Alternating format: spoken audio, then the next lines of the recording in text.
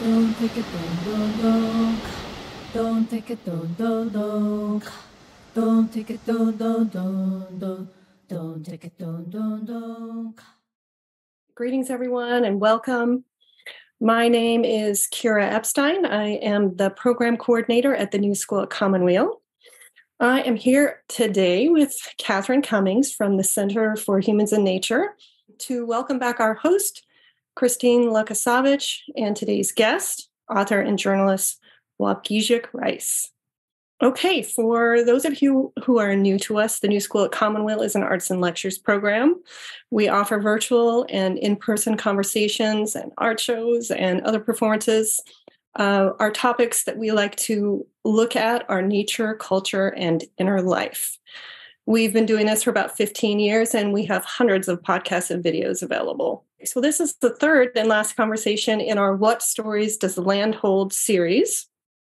I know I say this every time, but this is a wonderful team to work with, and it really has been a joy to work with the Center for Humans and Nature and with Christine on this series. So if you missed the first two conversations with Amy Shwanda and Tanya Rucka, you can watch or listen. The New School's website is tns.commonweal.org.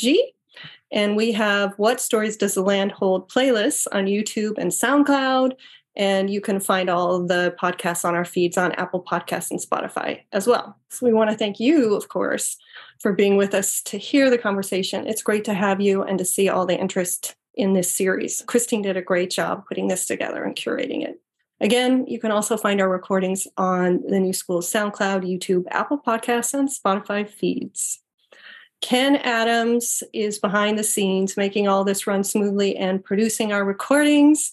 Thank you, Ken. And I also want to thank Erin Williams for helping with the chat. She does a great job. Okay, I think that's it. So I'm going to turn it over to Catherine Kassouf Cummings, the Center for Human and Nature's digital press managing editor. Thank you. Thank you, Kira. I'm glad to be here with all of you. And I'm looking forward to this conversation today, especially as it's the last in this terrific series. I'm joining from the city of Chicago, which is the ancestral, traditional, and contemporary homelands of the people of the Council of the Three Fires. That's the Ojibwe, Potawatomi, and Odawa, as well as the Menominee, Miami, and Ho-Chunk nations, for whom this land is a place of exchange, of gathering, and healing. And as Kira mentioned, I'm an editor with the Center for Humans and Nature, which is a nonprofit that's based in Libertyville, Illinois. The land that is right here on screen with me is part of the center's, the land that we are situated on in Libertyville. And Libertyville is not that far from Chicagoland area. We foster an exchange of ideas and really towards a remembrance of responsibilities between humans and nature. And we do this through publications and through land practices that contribute to resilience and regeneration. We're so grateful to be partnering with the New School at Commonweal to share this series of conversations. In my work with the center, I produce the Questions for a Resilient Future. That's a series that is part of Humans and Nature digital press, as Kira mentioned. So Questions for a Resilient Future nurtures a public practice of questions, and it's a space for refining our responses to the challenges of our time with humility, with curiosity, and in community. If you visit humansandnature.org, you can explore our questions, including what stories does the land hold? The question which brings us together today, and which was created by our host and editorial fellow with the center, Christine Luckasavitch. I'm delighted to introduce Christine. She is Algonquin and mixed settler ancestry and lives in unceded Algonquin territory next to what is now known as Algonquin Provincial Park in Ontario, Canada. Christine is the owner and executive consultant of Wasauksing Consulting and Wasauksing Cultural Tours, two small businesses dedicated to reviving and celebrating Indigenous ancestral knowledge and culture-based practices through educational opportunities. She is the co-owner of Algonquin Motors, a woman-led motorcycle clothing company honoring the spirit of unceded Algonquin territory.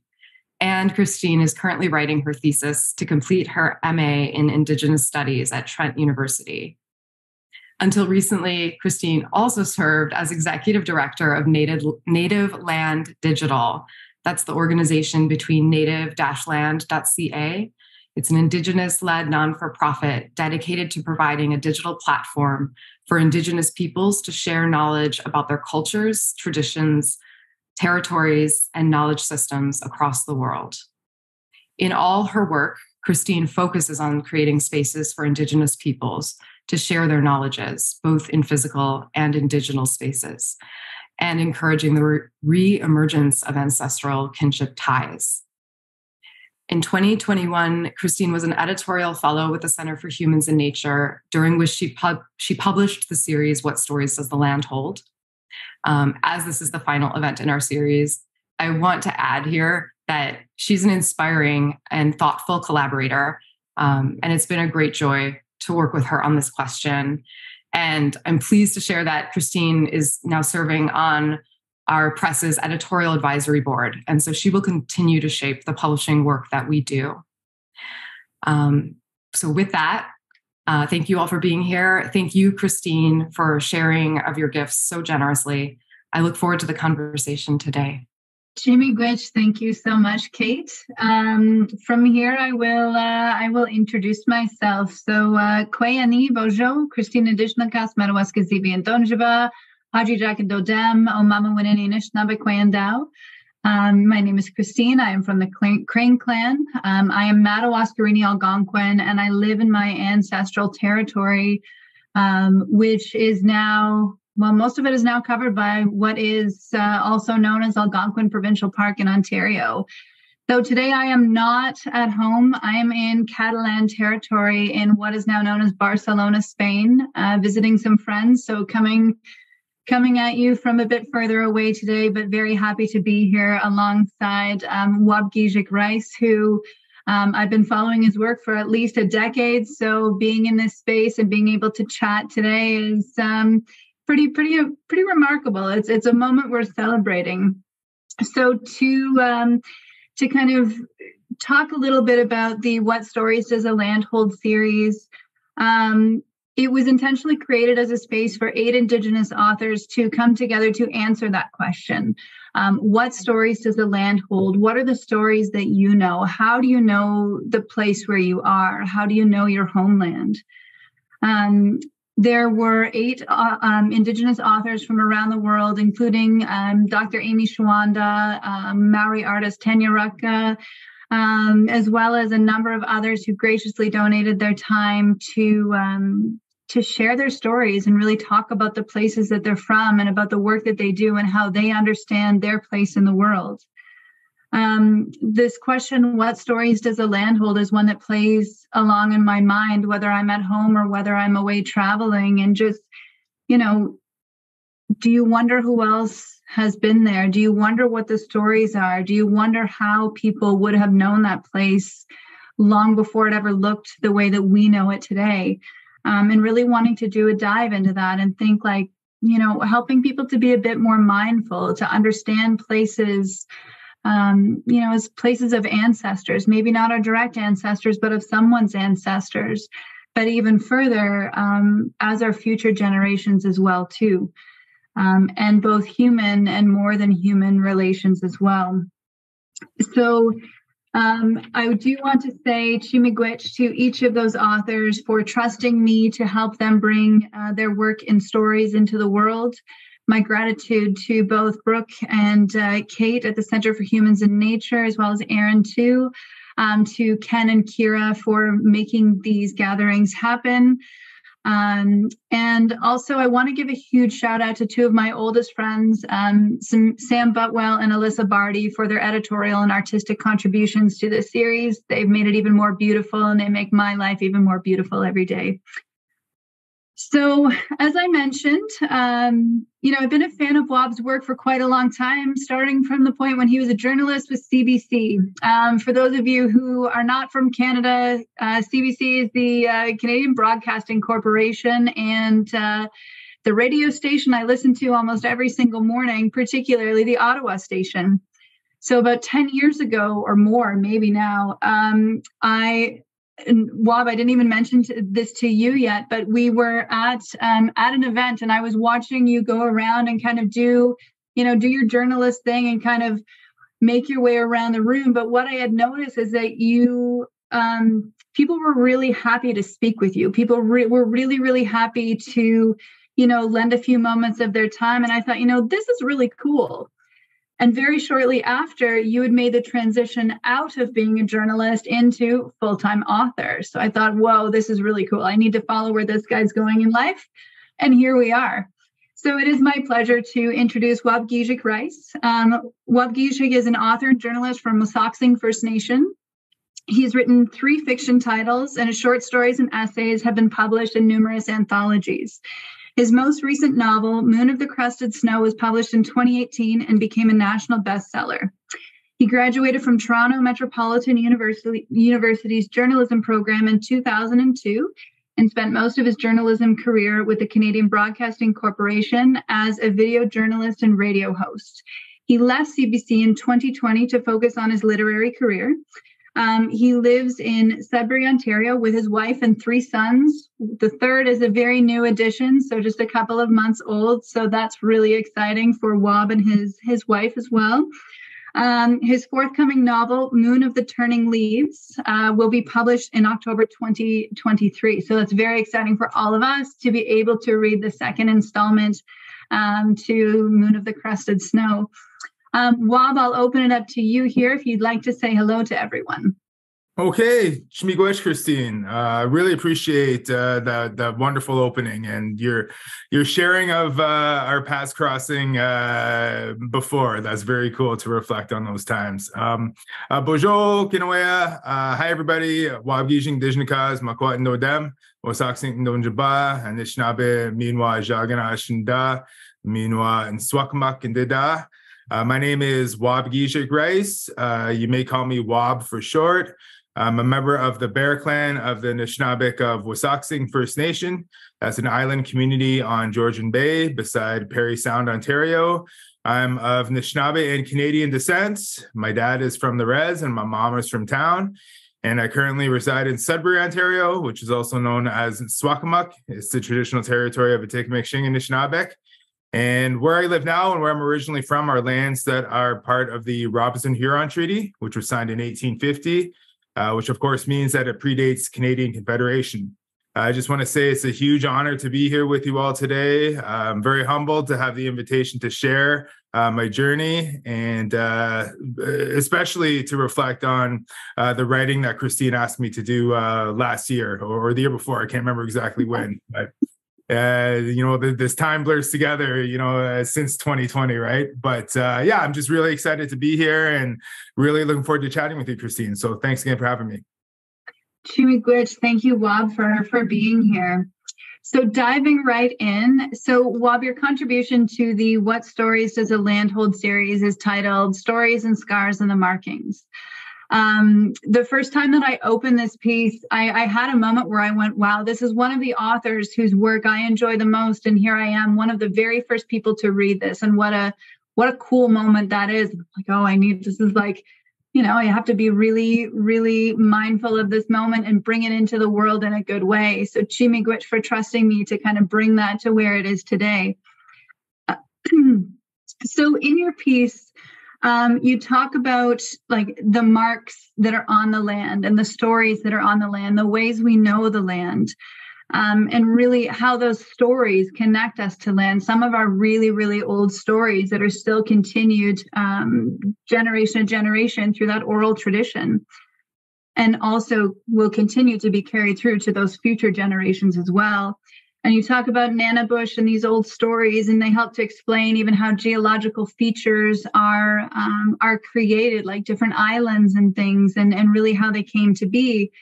But you also talk about the scars on the land, and you directly confront, our forced alienation from our homelands as a result of things like colonial resource extraction. So those are those scars. I will say both Waub, you and I are both Anishinaabeg and Canadian, like mixed settler ancestries. And both of our families found these ways to coexist in these spaces and find ways to care for the places that we now call home. And I think, for me, certainly one side of my narrative was always the dominant one.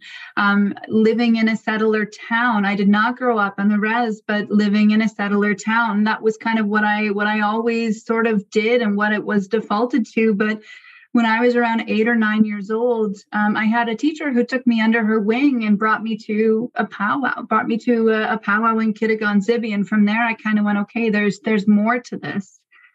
And it really kind of set me on my path of starting to relearn those stories of place and those stories of ancestors.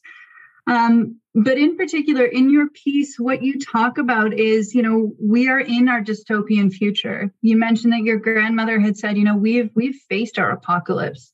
We've faced this through children being stolen from homes, through us being displaced from our homelands and so on.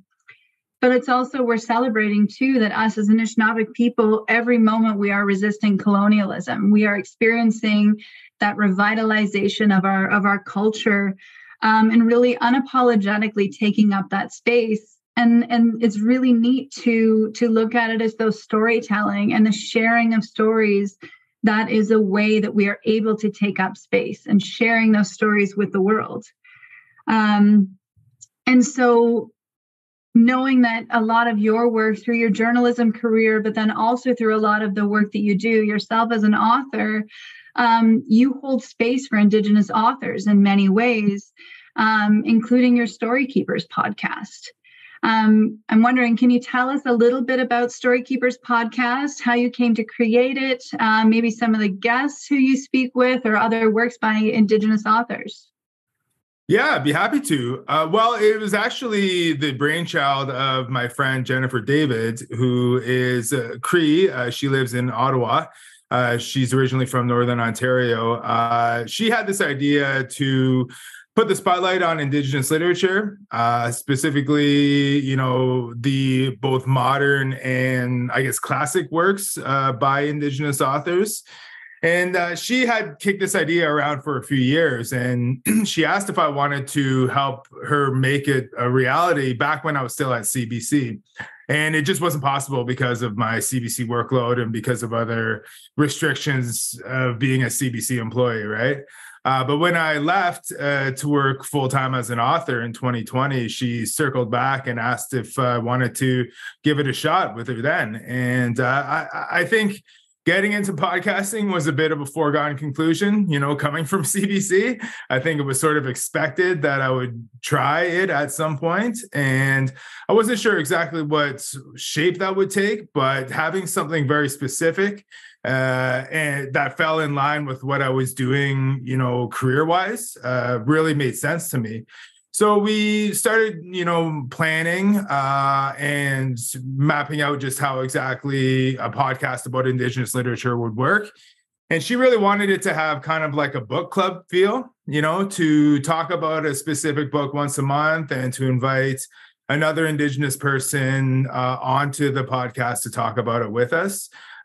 We targeted Indigenous writers at first, but I think we branched it out to, academics, other artists, and so on after that, right?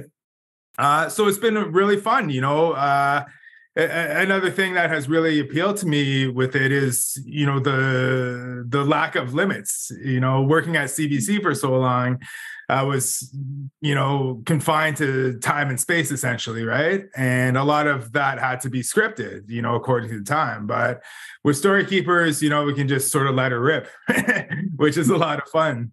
So it's been great, and for me, when I was, I guess, a fledgling author and trying to get my work out there, I was really nurtured and encouraged by a lot of Indigenous authors, specifically Lee Maracle and Richard Waughemes, Richard Van Camp, and so on. So, it's my responsibility, I believe, to keep widening that circle for all Indigenous writers.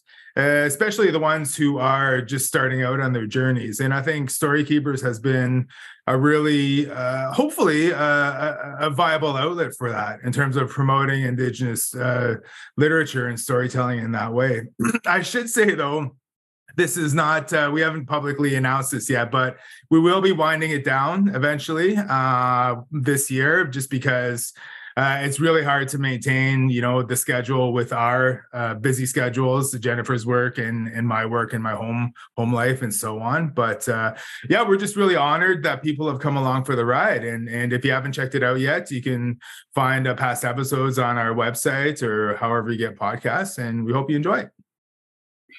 One of the things that I love the most, I think it was one of the very first episodes of Story Keepers, you talked about kind of the people who have encouraged you to really take a deep dive into reading works by Indigenous authors. And so really, what role have Indigenous storytellers played in your life, and sort of how did you come to realize that there are so many wonderful and brilliant Indigenous storytellers out there? Well, I was fortunate to grow up in my community in a really crucial time of cultural revival back in the 1980s.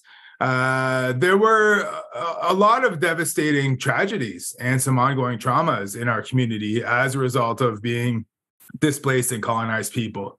And that manifested itself in violent deaths, in premature deaths and ongoing abuses, substance use, and so on, right? But by the time my generation, I think, came about in the 80s, our parents and the elders in our community had really had enough of that. And they turned back to the ways that had been really stolen from them or beaten out of them, and worked really hard to revive ceremonies like sweat lodges and bring back celebrations like powwows and so on, and really encourage that proud sharing of stories and cultural realities and our history that had been denied generations for, close to 100 years, right? So I had a front row seat essentially to that cultural renaissance of sorts. And what really compelled me to learn more about my Anishinaabe heritage was the stories, was what our elders were sharing firsthand with us, things that they were once again able to share proudly.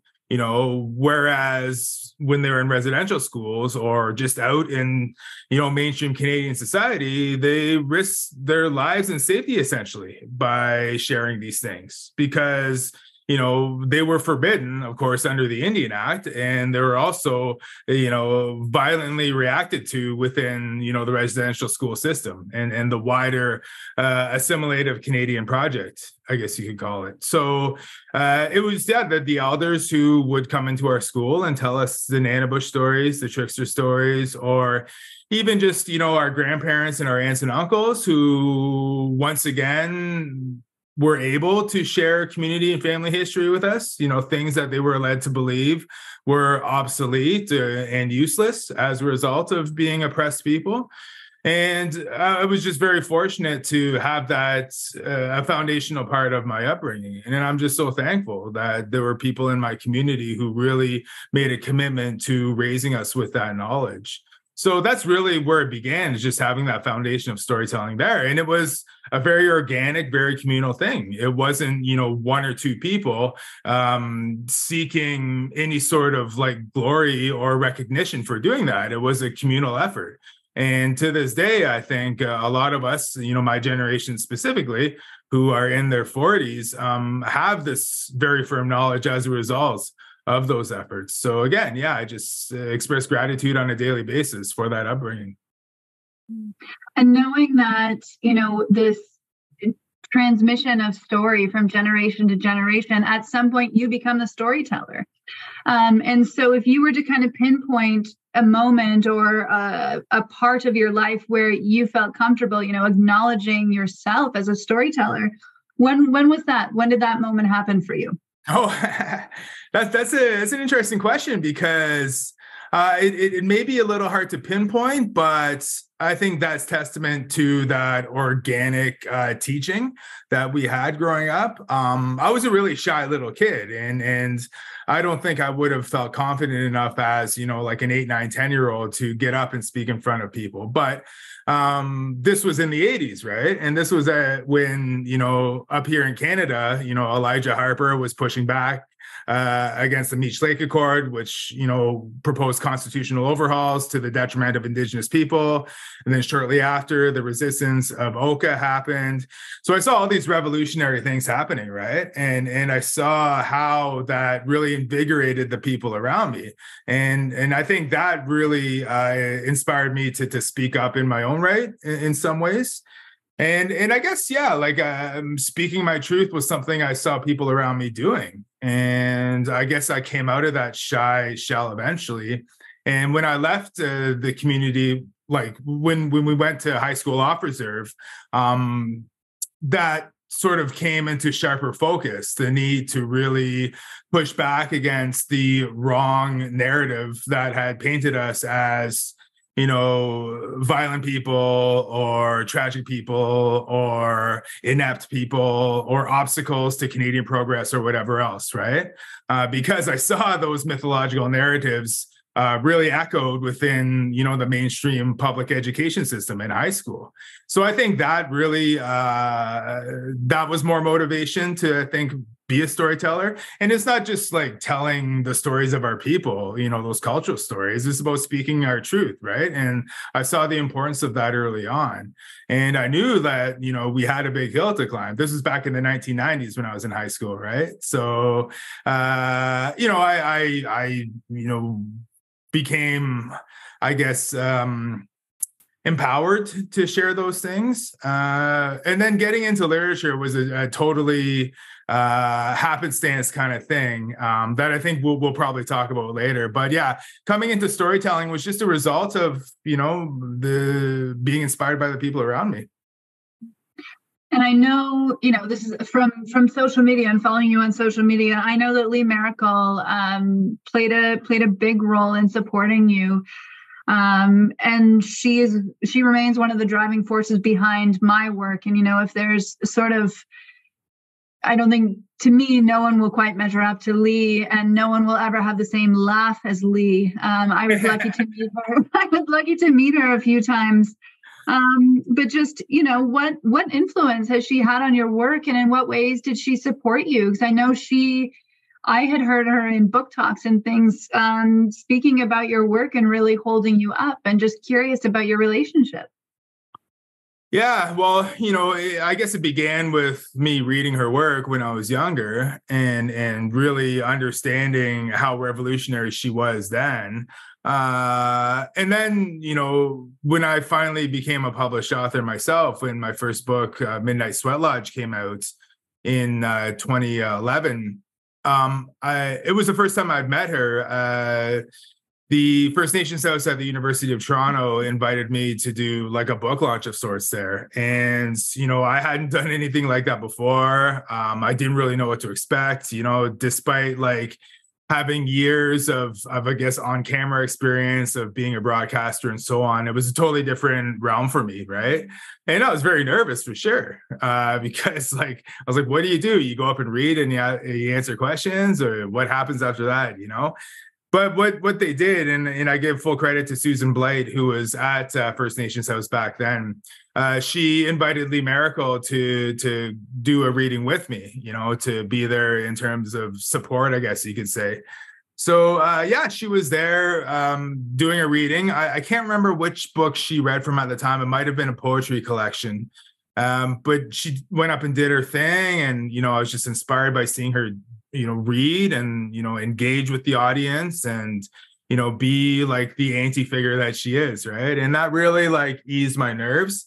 And I got up there and did my thing. And then, the cheesy jokes I was trying to make, she was laughing in the front row, her iconic laugh. And it was just such a lovely way to sort of, I guess, break into, the public literary sphere. And since then, she was always really supportive, and she would email me and we would have these conversations here and there.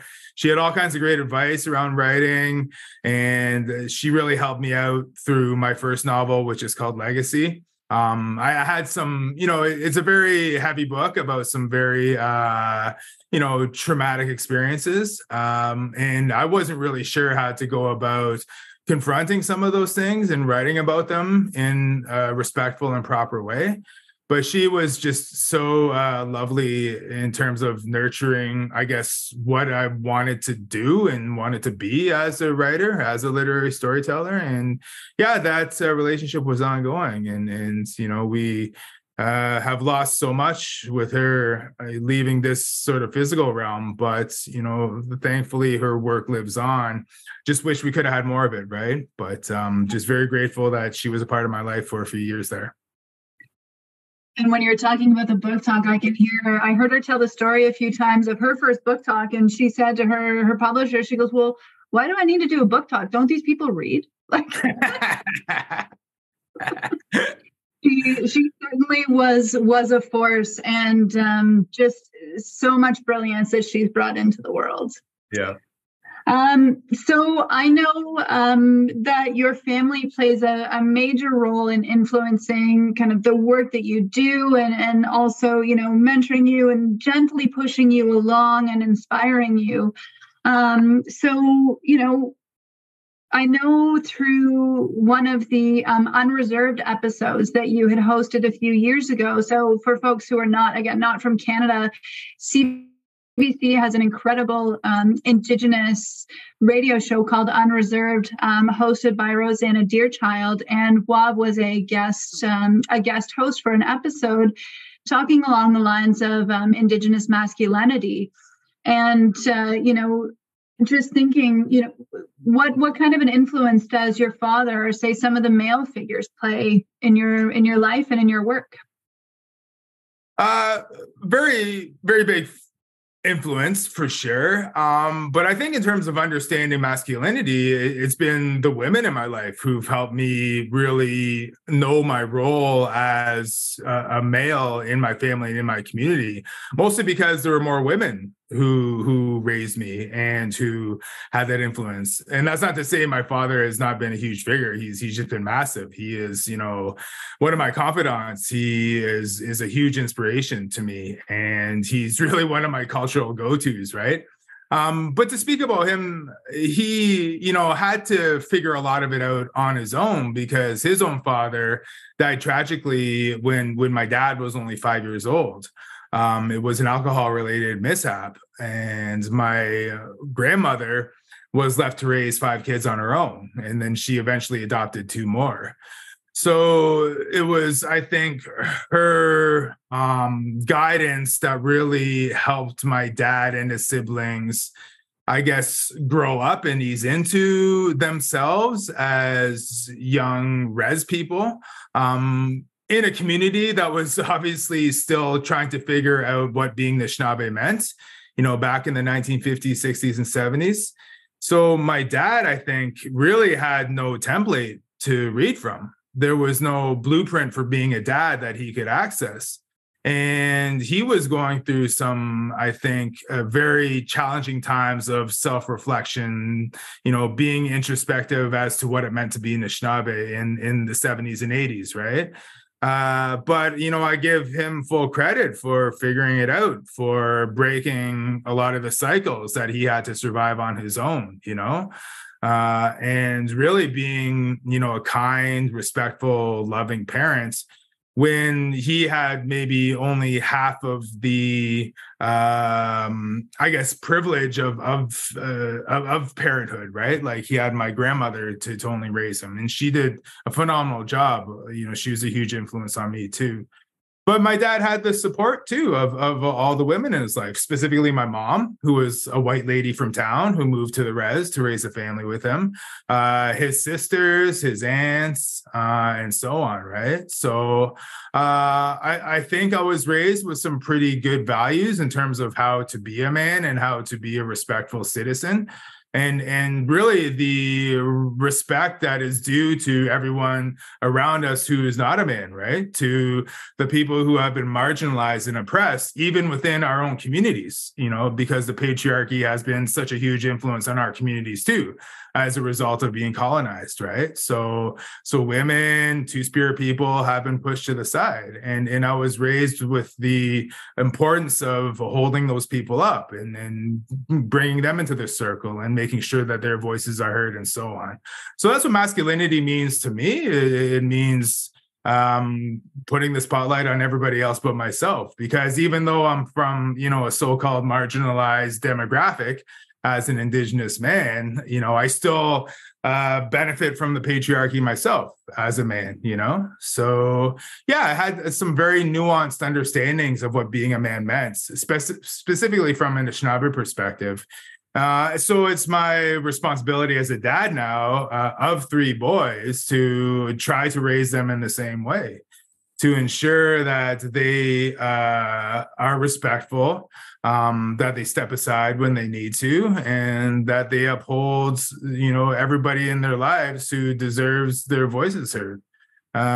So yeah, it was really fun to be able to, I guess, reflect on all that and amplify other voices in that unreserved episode. It was, it was definitely a career highlight at CBC for sure.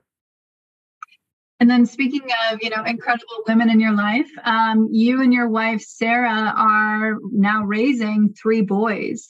And I know that, you are surrounding your kids with this Anishinaabeg love, and then also being able to integrate these knowledges and languages into your daily lives.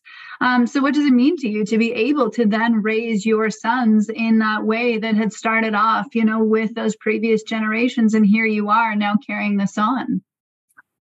Well, it's daunting for sure, but at the same time, it's celebratory because, they have a firmer understanding of who they are as Anishinaabeg, much more than my wife and I did. She is just a few years younger than me, but she grew up in the same era, right, in the 80s. And, her mom is from the res, from Garden River First Nation, and her dad's from town, from Bruce Mines. So she grew up off the res. But we have both seen that evolution of awareness of Indigenous communities, people, and issues over the course of the past 4 decades.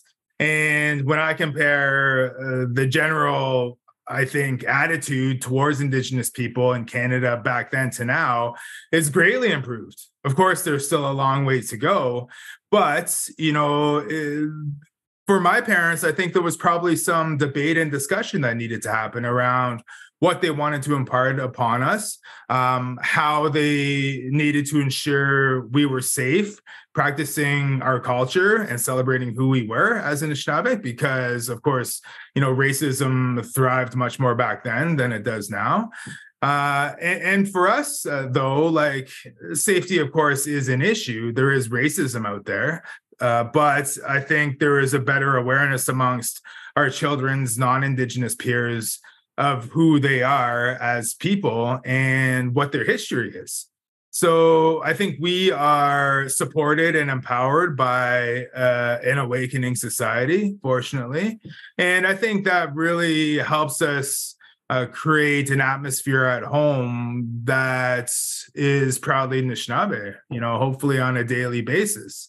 That's not to say that everything we do is Anishinaabe, because we both mostly speak English, and there's not a specific action we do every day that I think makes us Anishinaabe, but they have that baseline knowledge much more, and it's much thicker than ours was when we were that age, right? So it's a wonderful opportunity. It's an honor, but it also is a privilege, especially for me, because I was raised so close with my culture, and a lot of other people haven't been as a result of residential schools and oppression and so on, right? So it's exciting, yeah. And our first son wears his hair in a braid every day to school, and our middle son is growing his hair long too. So yeah, we'll see how their childhoods unfold. Absolutely. I think it's incredible the way that you're raising your kids. And thank you so much. So to shift gears a tiny little bit, I'd like to chat about Moon of the Crusted Snow. So this is your, the kind of like the really big novel. Again, didn't mention this to you prior to this call, but I kind of wanted to save it for this moment. But I knew this book was coming out and I was so excited for it. I got it as a Christmas gift the first year that it came out, and I was so excited to dig into it. And I got like a quarter way through the book. But that first night, I had the worst nightmares. Oh, no. And I'm not really someone who has nightmares. So I actually had to set it down for like a good year until I was ready to come back to it. So for folks who have not read Waub's novel yet, I do really encourage you to read this. It is a really brilliant book that speaks about Indigenous resilience in that kind of apocalyptic moment, kind of when things are falling apart, but really how important community is, how important family is, and how important it is to continue to look to those ancestral teachings and bringing them forward into those present moments and passing them on to those future generations. And so, thinking of those themes of blood memory coming through is that, we were able to kind of step back into that practice that we've always sort of known and turning to the land, and knowing that our ancestors are always supporting us as well, too. So wanting to know, where did that story come from? And are there parts of your lives or lives of your relatives that you were drawing on a bit with this novel? Well, thanks for that, Christine. I'm glad you enjoyed it. And sorry about the nightmares early on. I hear that regularly. But yeah, it was, I didn't anticipate the book to get the response that it had. And that ultimately, allowed me to quit my day job, so to speak, and focus full time on writing now. And I'm very privileged to be able to do that. The story itself, really the main source of, I guess, motivation or inspiration was a big blackout that happens in 2003. And I think the audience who lives in the eastern side of the continent will remember that. It was the middle of August that year when this widespread blackout happened, right? Knocking out power to, all the big cities like Toronto, Montreal, Ottawa, New York, Boston, Cleveland, Detroit, and so on. I was living in Toronto at the time, but I was actually back home in Wasauksing visiting, house sitting for my dad and stepmom who were on summer holidays. So I was there with my two younger brothers. The one lived in Ottawa, but he had come back to help house sit too. And our youngest brother, who was just still in high school at the time. So the power went out and we didn't think much of it until like hours later when it was still off and we got bored, right? And so it was like the sunny summer day. So it was kind of unusual to have this power outage. So we got in the car and we drove into Parry Sound, which is only about a 10-minute drive away. And we saw that the power was out there too. And we thought that was strange. So we saw some people we knew on the main street and talked to them. And one of them had heard on the radio that it was this massive blackout. Tens of millions of people were without power, in this summer day. So we got freaked out. We got kind of scared and we got in the car and drove back to the res. And when we got there, we went into full survival mode. We did an inventory of all the food in the cupboards, and we went and collected firewood out back because we knew the electric stove would be useless. And, we just made all these plans to get food and to stay safe and so on. And as night fell, we were talking more about what we wanted to do. And we started thinking about the people around us, who we should go check in on, like our grandmother, aunts and uncles. And then we started thinking about people we could go to for help, who were resourceful, had hunting skills or other, medicinal harvesting skills from the bush and so on, right? So the more we thought of that, the more comforting it was to be there. And that sort of unease was essentially faded away as the night went on. And the next morning we woke up and the power was still out, and we were going to go fishing because we're like, okay, I guess we got to fish all the time now. This is what we're going to eat because, power's out for good. The world's going to end. But before we left, the power came back on, and we turned on the TV and turned on CBC and saw, what was happening in Toronto and Montreal and so on. And they had a hypothesis as to how the blackout happened. And, within about an hour, our whole survival plan sort of just, went, disappeared, right? We didn't really worry about it anymore. But that moment really stuck with me. And I went back to Toronto a couple of days later to go to work. And I learned that, it was slightly more hectic in the city. It wasn't like outright chaos or anything like that. But I thought, if this kind of thing ever happens again, I'm definitely going back to the res. I'm not sticking around the city. And that's where the seed was first planted. I thought it'd be cool to write about this someday, about, this world-ending blackout from the perspective of a First Nation. About a year after that, I was back home in Wasauksing visiting, and I was visiting with my grandmother. And I think it was like coming up on the year anniversary of the blackout, and we were talking about it. And I was like, yeah, that was pretty wild, Graham? I thought the world was done. I thought we're, going to be out of power for good, and that was going to be chaos. And she's like, yeah, I wasn't too worried, And then she said, that kind of thing we've lived through over and over again. And then she reminded me about, our own family's history of being displaced from the mainland and being forced out onto the island. And I wrote about this in the piece that I wrote for you. And a version of that sort of discussion ended up in Moon of the Crusted Snow as well. Just that reminder of Indigenous nations having survived apocalypses multiple times over, and the resilience to pick up the pieces and move on, despite having, a damaged culture, a damaged history, hanging on to the threads that remain to weave something together that's equally beautiful, but maybe not necessarily the same, right? So those were the two big things that I think pushed me to writing the book. And I didn't actually start writing it till, about 10 years after that. But it was something that just sort of gestated over time. And it was really fun to write, and just sent me on this very fortunate journey that I'm on now, which has taken me to writing part 2, which will be out later this year. And so thinking again, kind of how these sort of instances or these experiences, they happen sort of time and again, right? And of course we look at the different apocalyptic experiences that we as Indigenous people continue to experience, right? We are living in those post-apocalyptic times. Mm-hmm.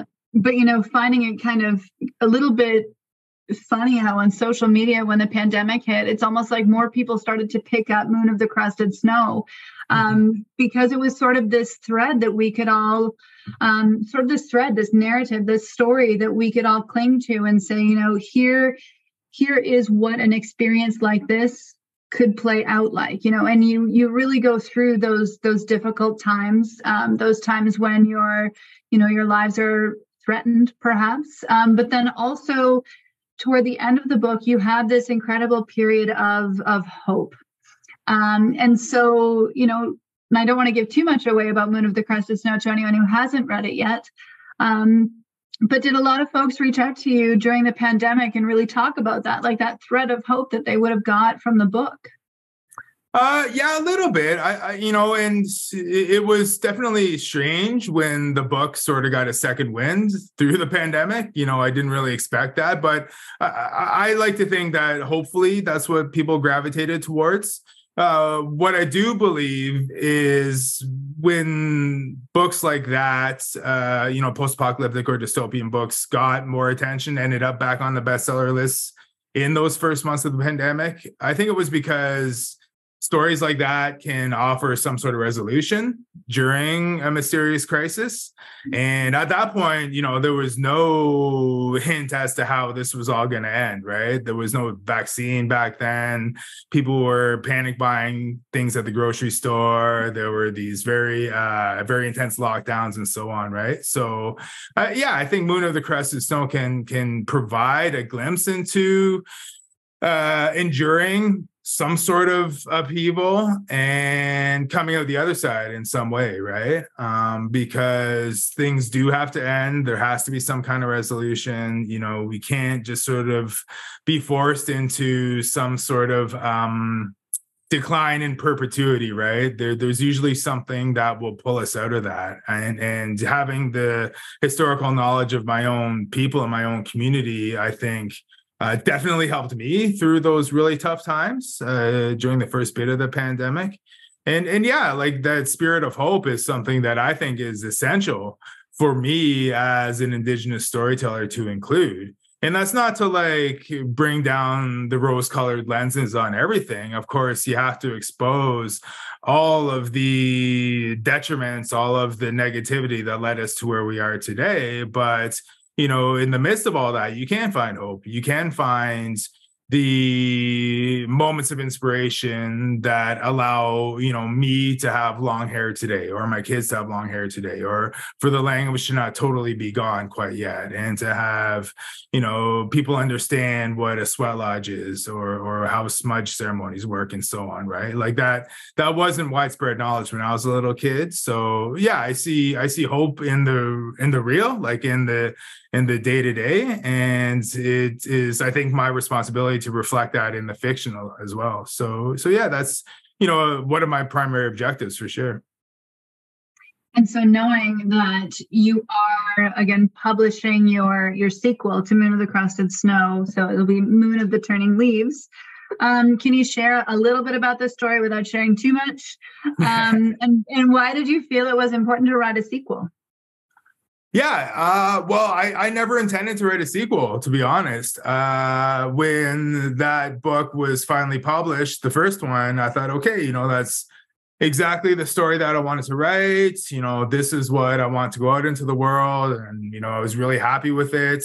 And I quite literally saw the main characters like riding off into the sunset. You know, I thought, okay, I'm done with them. You know, they're going into the imaginations of readers now, and that's where they can live, right? And part of that was because I took on a pretty significant role at CBC at the time. I got a job as a radio host here in Sudbury.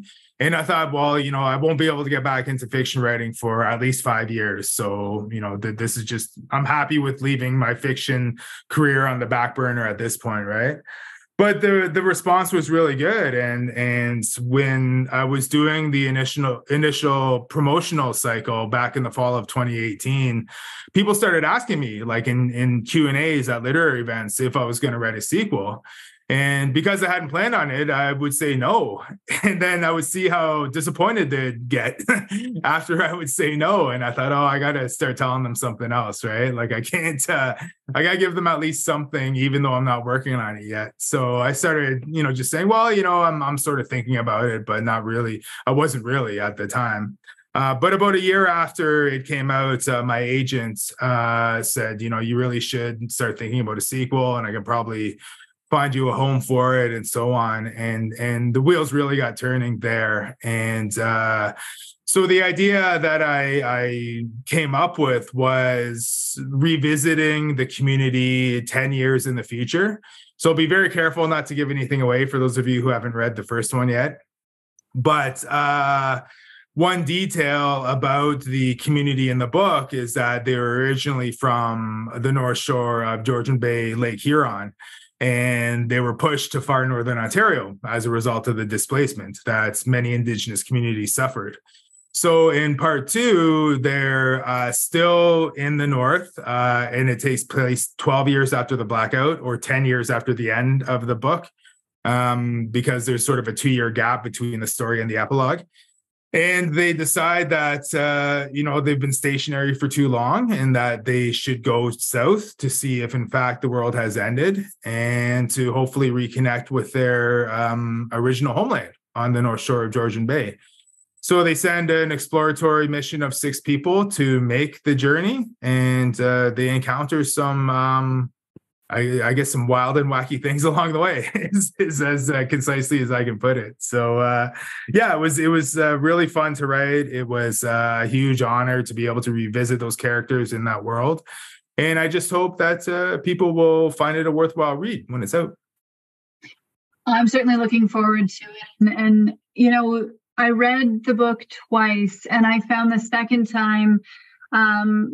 time through really gave me a moment to sit with the ending and just think, like, it was kind of like taking a very deep breath after a very, very tense, couple of chapters. So really looking forward to learning what's next that far down the road. Thank you.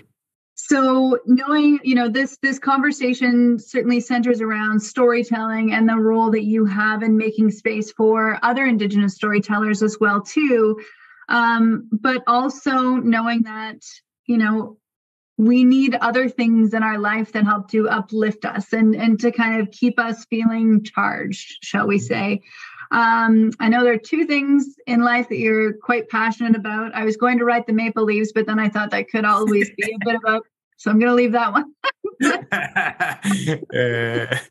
But, I know that you've got a huge love of music and also martial arts. So just wanting to give you a bit of space if you want to chat about that and the role that they play in your life and maybe some of the influences that you've got from there.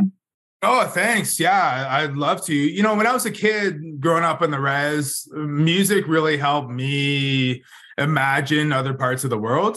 It helped me connect with certain emotions that I maybe didn't realize were accessible to me as a result of like the tangible reactions you can have to music, right? And it was all genres really that I grew up with. And I give credit to my parents for being, music fans too. But when I was, coming into my own taste in, the late 80s, early 90s, it was a lot of like hard rock, heavy metal, and a lot of hip hop too. And I think what I gravitated towards mostly with those genres specifically, like heavy metal and hip hop, is that it was outsider music. And I definitely felt like an outsider, growing up on the res, growing up on an island across from a prosperous town, right? Like we could literally see the outside world prospering before our eyes, and we had a really, I think, clear understanding as to who we were as marginalized people back then in the 80s. So yeah, like bands like Public Enemy, it's some Metallica too in the 80s touched on a lot of those themes. And then in the early 90s, bands like Rage Against the Machine were very influential on me, 9 Inch Nails and so on. So I gravitate more towards those, that heavier music still, but I still love all genres. And as someone who tries to create on a regular basis as a writer, I try to absorb as much art as possible to draw inspiration, to be motivated, and so on. So listening to music is a big part of my routine. I listen to music before I write, some very specific kinds of music, mostly music by Indigenous artists, to really, I think, get my head in a space of reclamation, of sovereignty, of resilience.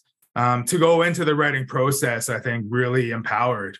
And then when I write, I usually listen to more ambient kind of stuff, some more instrumental like heavy metal. And especially with the last two books, that explore dystopian landscapes, that really helps me find movement throughout that process and envisioning like something epic, I guess you could say, right?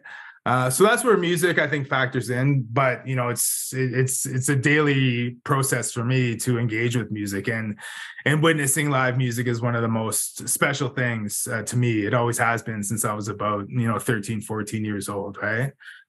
So I think to complement or alleviate some of the more intense emotions that can arise from focusing on our history or the issues that have, defined us as Indigenous people, or the intensity that comes from listening to heavy metal music. I do Brazilian Jiu-Jitsu. I'm a brown belt. I've been at it for about 13 years now. And what I find there is a really sort of cerebral yet intensely physical practice of really connecting my mind and body for the sake of my overall well-being, Jiu-jitsu is a very intense martial arts.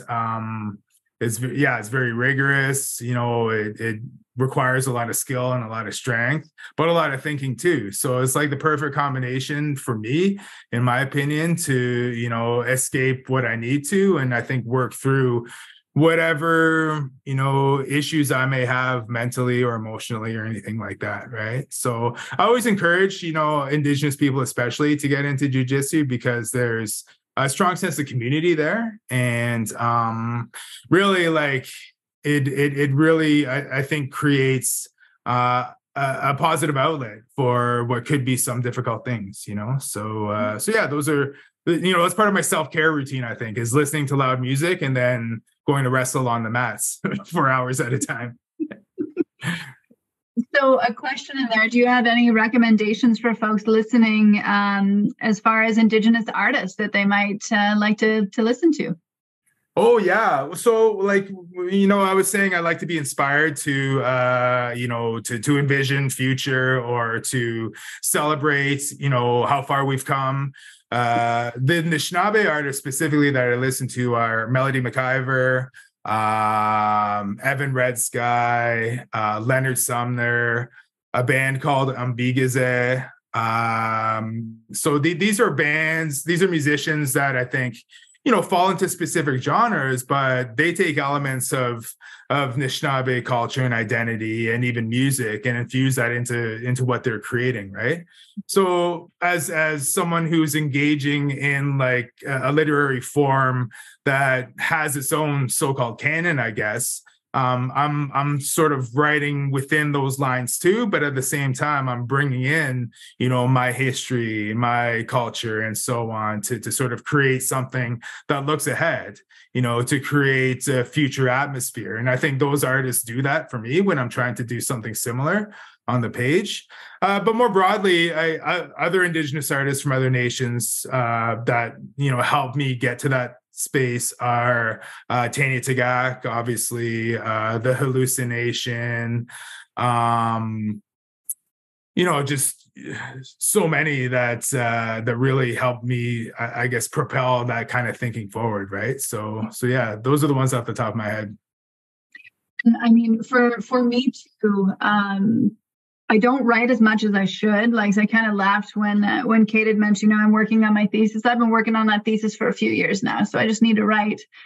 But, thinking when you had mentioned about live music and going to concerts and how much energy that gives you, I do want to give a quick shout out to Ishkode Records and Digging Roots and Ancestral and Amanda Room and those folks who are just like, what a wonderful way to bring people together through music. And so I do encourage folks who are on this call, please give a listen to these brilliant Indigenous musical artists who are just like Anishinaabeg just blows my mind, have to say. Yeah. And one of my last questions, Waub, for you, do you have any reading recommendations for folks? Any books or other works by Indigenous authors that you'd like to give a shout out to? Yeah, well, the easiest answer would be to go check out the Storykeepers podcast, but I won't just pass the buck there. The last book I read by an Indigenous writer is called Probably Ruby by Lisa Bird Wilson, Métis writer from Saskatchewan. It's a story about a young woman who was adopted out as an infant and her journey to, find family and find identity and so on. And it's so profoundly written, it's heartfelt. It's tragic. It's really, really funny. We're actually going to be talking about that on Storykeeper soon. I'm really looking forward to reading Bad Cree by Jessica Johns. I've heard nothing but good things about it. So that's next on my list. One of the, I think, best books I've read recently is A Minor Chorus by Billy Ray Belcourt. He's a Cree writer from out west, originally from northern Alberta. Minor Chorus just totally blew my mind.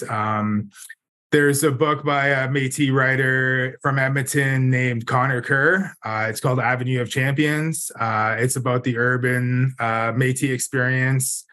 And another really cool book is by that came out last year is called All the Quiet Places by Brian Thomas Isaac. He's in his, I think he wrote it when he was in his late 60s. And it's a coming of age story, I think loosely based on his own upbringing in the Okanagan in BC. But I like to highlight him, and I like to highlight Michelle Good too, who are writers who, you would consider as elders, who are publishing their debuts that, are really revolutionizing the literary world. So Michelle Good's novel, Five Little Indians, obviously is just phenomenal, right? So yeah, the more I think about it, the more I could go on and on and on, but those are just a few. Absolutely. Normally for anyone who else has been on any of these other calls, I normally have my bookshelves behind me of all these brilliant Indigenous authors. And so I'm one of those people, if you ask me, I'm going to send you my spreadsheet that I have. Cool. And so, one last thing, opening it up, is there anything else you'd like to mention? Just really totally opening up the floor to you, Waub. No, this has been a really enjoyable conversation. Thank you very much, Christine. I really appreciate all your thoughtful and thorough questions. You've made me feel really at home and really comfortable here. We touched on all the things that are important to me, and maybe when the questions come in from the audience, some things will come to mind, but I'm happy with how things have gone so far. So thank you. Well, this brings us to the close of the formal portion of this conversation. So letting folks who are joining us today, if you do have any questions, please add them into the chat. But Waub, with my whole heart, Miigwech for spending this time with me today, for your contribution to the What Stories Does a Land Hold series, and really just for the work that you put out into the world, and really how you are being this leading voice for aspiring Indigenous authors, and creating those spaces for Indigenous stories. As well, Miigwech for sharing about your work, about your family, about what inspires you, and about what allows you to balance yourself in this world. And so at this point, we are opening up questions. So I do have a few of them in the chat. Let me just open up my chat function here. There we go. I don't have a computer mouse, so I'm kind of lost, and I'm precariously balancing my laptop here. Okay. So the first one, is there a very short story that you grew up with, maybe one that you tell your boys now that you could share, or a short passage from your upcoming book? So is there a story of some sort you'd like to share?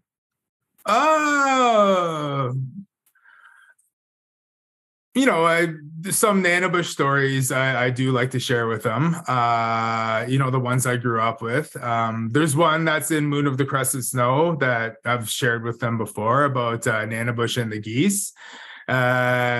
It'll take too long for me to tell the whole thing, but it's basically the moral there is to make sure you're prepared for winter and to not be greedy and so on. There's a story about how the bees got their stingers, a Nanabush story. We actually have a book of that was written back in the 70s. So yeah, I wouldn't want to take up too much time of reciting one of those whole stories, but I think one major element to those stories is how concise they can be, but also how fluid they can be too, because you can hear similar Nanabush stories or trickster stories across Indigenous nations, right?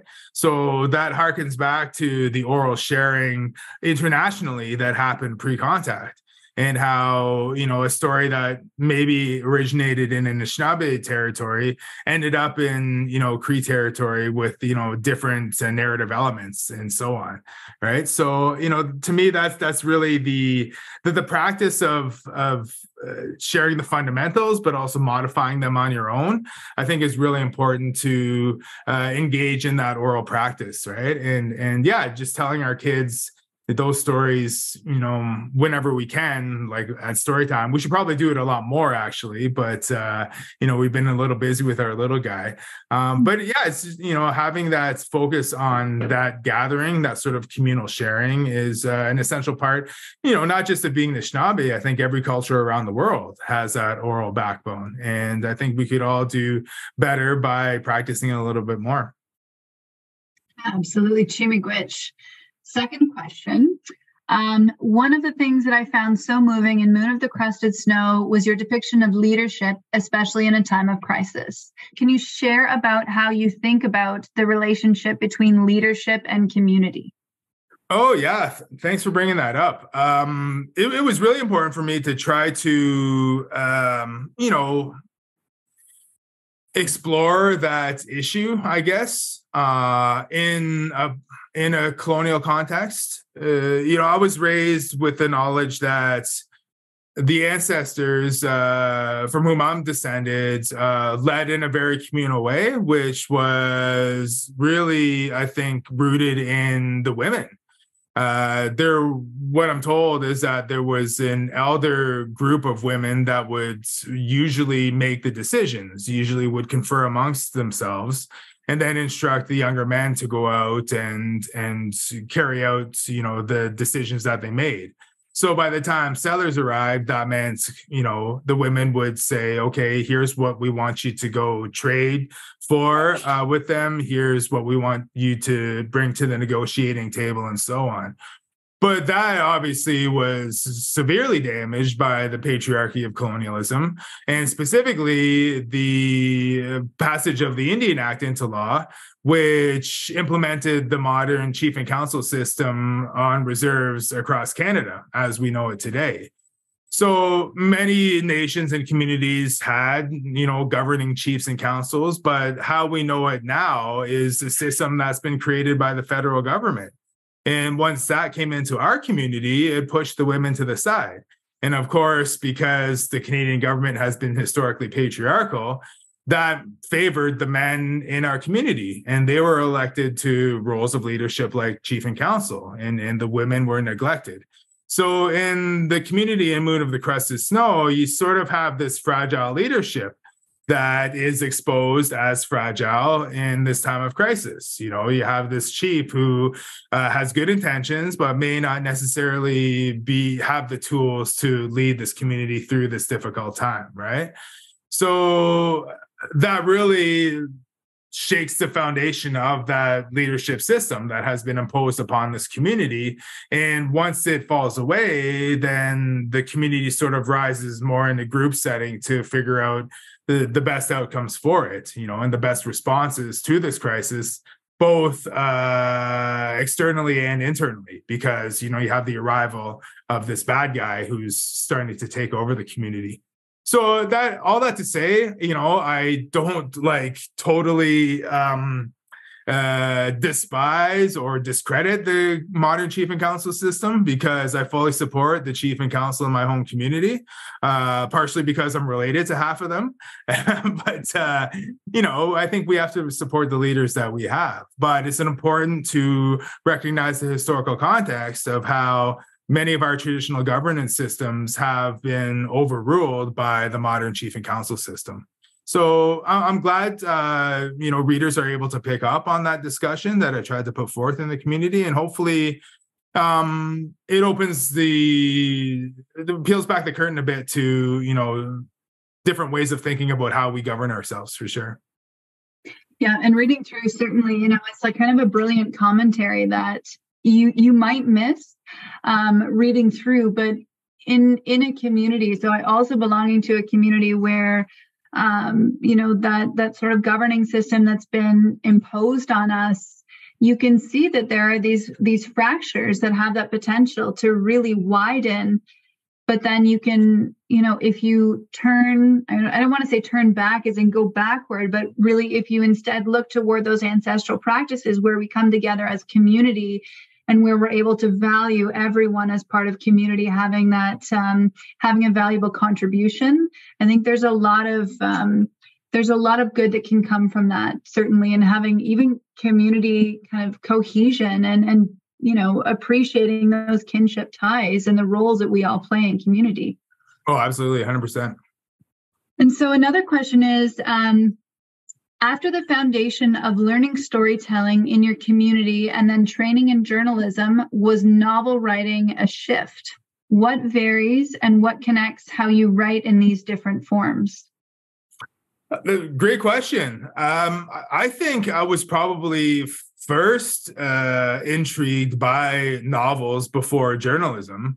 And, a big part of that is I never anticipated becoming a journalist either. I wasn't aware of the path to that profession when I was in high school because it wasn't really presented to me as an option, despite being someone who was interested in communications and was well-read and was keen on writing and so on, right?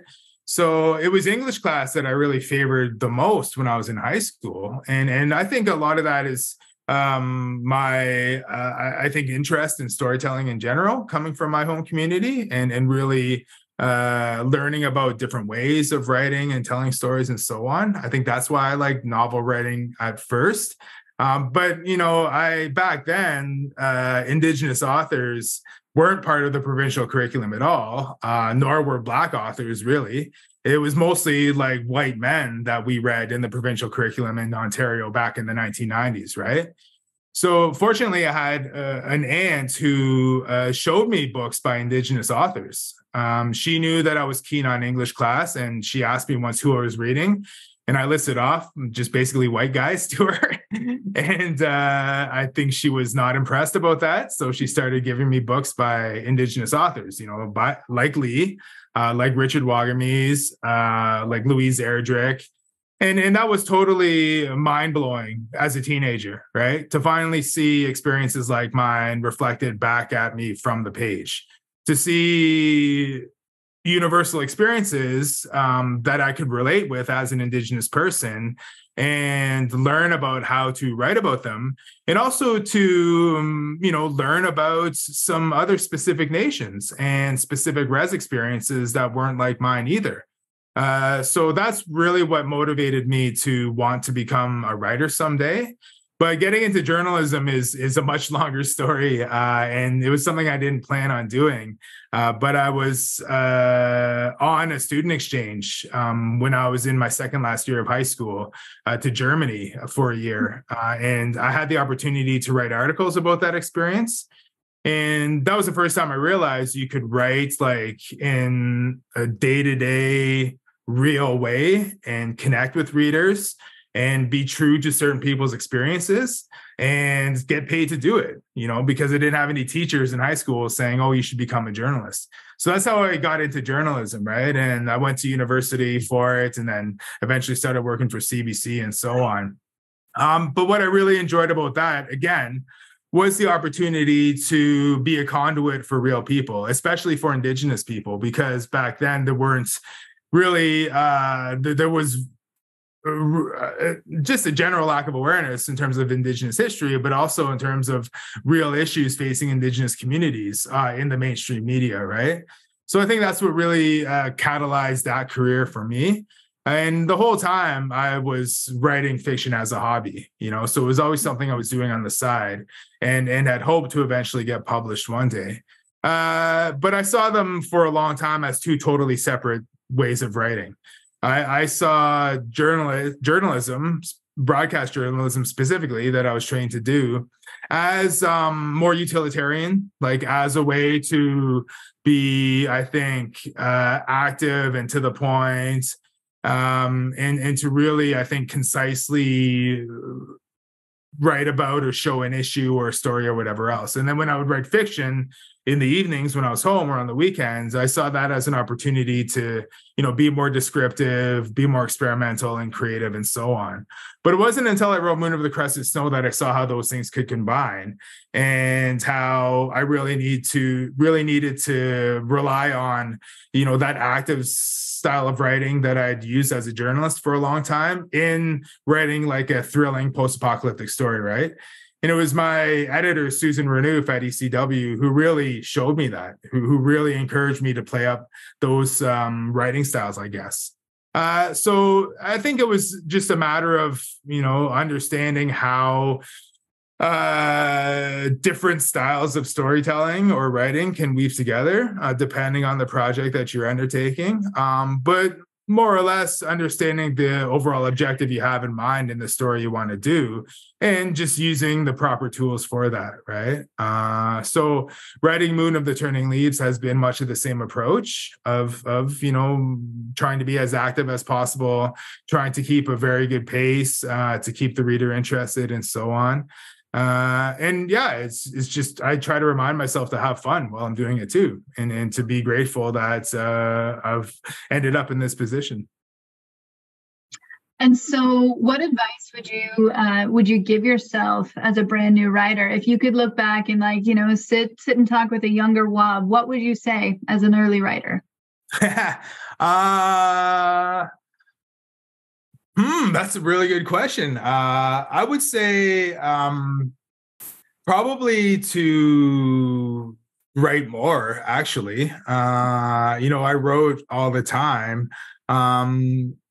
And maybe to experiment more, because I thought I had this very rigid idea of how I was supposed to write, which was not journalism, right? I had this idea that, fiction is my opportunity to be really descriptive and to sort of, focus on like very specific things, whereas that doesn't necessarily work in storytelling, So yeah, I would say I would have said to myself, try different things, work harder at figuring out like your own style.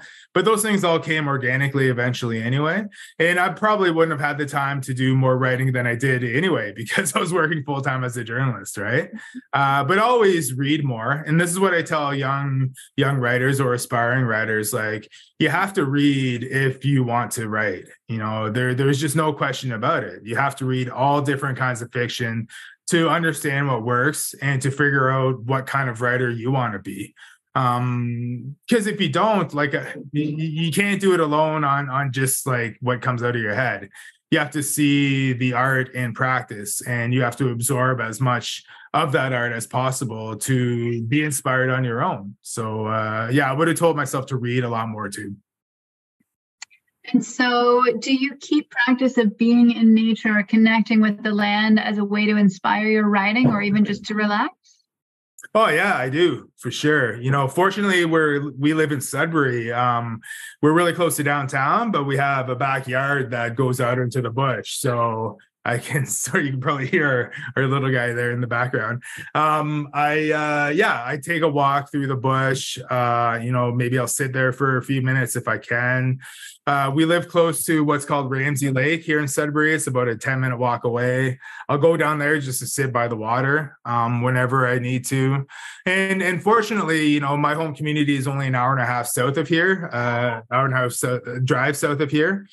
So our family goes down there pretty regularly just to spend time on Georgian Bay. So yeah, that is an essential part of what I try to do as a storyteller, is just be present in nature, appreciate it, respect it, try to understand it, and do my best to nurture it at the same time, because that's my responsibility as a citizen. And so one final question, do you write using your Indigenous language? A little bit, yeah. Not in any sort of fully creative way, because I'm not a fluent speaker at all. I have probably the skills of a toddler, perhaps. My goal is to be a fluent speaker eventually. But I do include Anishinaabeg dialogue, in all of my work, essentially. And the purpose is to make it live in literature, to have it represented on the page, in English text, which is largely a tool of the colonizer, right? It was a form of oppression. And to have Anishinaabeg in there, I think, is an act of resistance, but it's a triumph at the same time. So even though the entire novel doesn't exist in the language, there are elements of the language throughout. And I advocate for that constantly. I ensure that those moments are in there. And if there's any sort of pushback against that, I take it very seriously. So, and it mostly just shows up in the form of dialogue in my writing. But I want to show Anishinaabe characters being able to speak their language, because I think that's really important. Mm-hmm. Being able to speak their language, but also having Anishinaabe names as well, too. Oh, yeah, for sure. Yeah. And, that's obviously part of my upbringing. I was given my name at birth. It's my legal name. My parents worked really hard to ensure they gave me that name in a proper way. They consulted with my grandmother, and they just wanted to give me something that connected me to my culture, my language, my family, my community, that I could express on a daily basis. So, we've done that for our own children, and I do that for my characters too. And it's a real privilege to be able to do that. So we're coming to the close of our time together today. So Waubgeshig, thank you so much for conversation today. And Chimigwich to everyone who has stayed along with us for this conversation, and will, hopefully join us in the future through podcast or recording and so on. And at this point, I'm going to turn it back over to Kate from the Center for Humans and Nature to bring us to a close. Thanks, Christine. And thank you, Waub, so much. This was a fabulous conversation.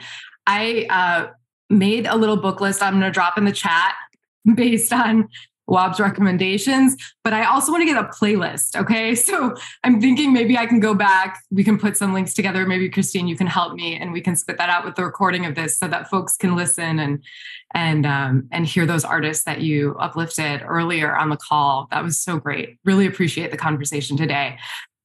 Just want to reiterate what Kira mentioned at the top of the call, that you can find all the recordings for this series of events at the New School's website in their audio and video library. This one will be included once it's produced in a few weeks.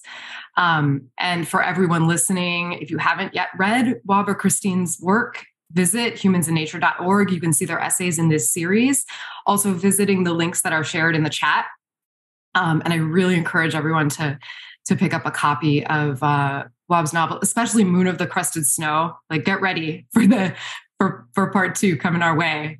And then finally, just a quick mention that later in this spring, the Center for Humans and Nature will be publishing a new question in our Questions for Resilient Future series. And that is, how do we come together in a changing world? This is curated by our 2023 editorial fellows, Kailea Frederick and Kate Viner. So look to our newsletter and homepage for announcements about the publication when that is released. Thank you all so much for joining us today. And Kira and Ken and Commonweal, thank you for making space for this conversation. It's really great. Thanks, Kate. And Waub and Christine, so much gratitude to you for the conversation and your time here, and for being willing to share your stories and your journey and your news. As Kate said, we'll have our recordings posted in about, I think we're working at 2 weeks at this point, and you'll find them on all of our media outlets. And we hope that you'll join the New School and the Center for Humans and Nature for other events and for their question series, which is going to be wonderful. So Christine Luckasavitch, Waubgeshig Rice, and the Center for Humans and Nature's team, thank you for being with us at the New School at Commonweal. We'll see you next time, everyone. Don't take it, don't take it, don't take it, don't take it, don't take it, don't take it, Don't take it, don't take it, don't. The river is a healer, the river is a sage. The river knows no end and the river feels no way.